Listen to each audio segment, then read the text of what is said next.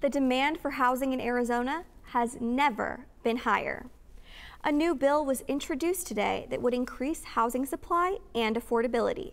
Cronkite News reporter Molly McBride went down to the Capitol to speak with the representatives who are sponsoring the bill.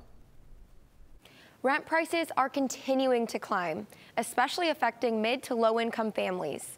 Two legislators want to change that and are working together to combat the housing crisis. It's often said that purchasing a home is the greatest asset that one can obtain throughout our lifetime.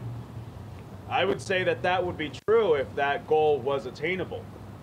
The state right now is facing a housing crisis, and we need a statewide response to this crisis. Republican Stephen Kaiser and Democrat Cesar Chavez are sponsoring Bill HB 2674. They say the bill will make more affordable housing available in Arizona.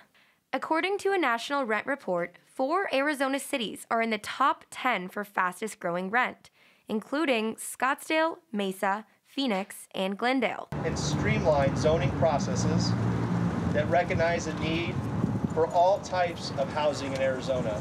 The bill will take away unnecessary building requirements that limit affordable housing options. It also includes an $89 million investment to the Arizona Department of Housing Trust Fund. These dollars will support transitional, affordable, and workforce housing. Representative Chavez said that bipartisanship is essential to passing the bill. Everything that Arizona stands for has been done in a bipartisan fashion, and I hope and I know that that's not going to change with this particular bill. Chavez says that if the bill passes, people in Arizona will have affordable housing options that fit their needs and provide them the opportunity to invest in Arizona. In the newsroom, Molly McBride, Cronkite News.